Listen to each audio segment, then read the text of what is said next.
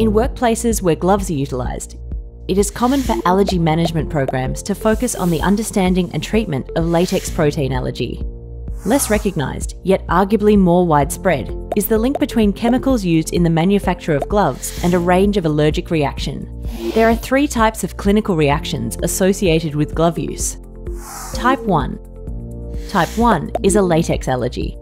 These responses are allergies that derive from a sensitivity to the residual proteins found in natural rubber latex, NRL.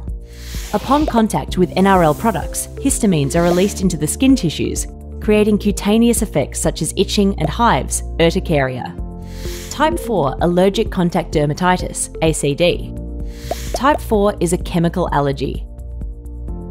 Unlike Type 1, Type 4 allergies are not life-threatening, but do cause considerable discomfort. Irritant contact dermatitis, ICD. A non-allergic reaction seen in those who frequently use NRL products.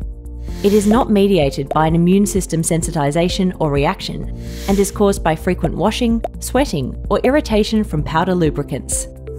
Glove manufacturers use a variety of chemicals to produce both NRL and synthetic rubber gloves. The accelerator group is known to induce most chemical allergies. This chemical group is used to enhance barrier qualities, strengthening and improving integrity of the finished product.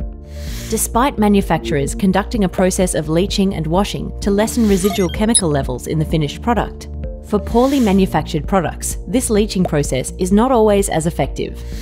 Proper vulcanization without the use of any chemical accelerators can strengthen the material without using chemical accelerators. This allows for cleaner, more skin-friendly product, and the best possible solution when you need the barrier protection of a glove and healthy skin for your sensitive hands.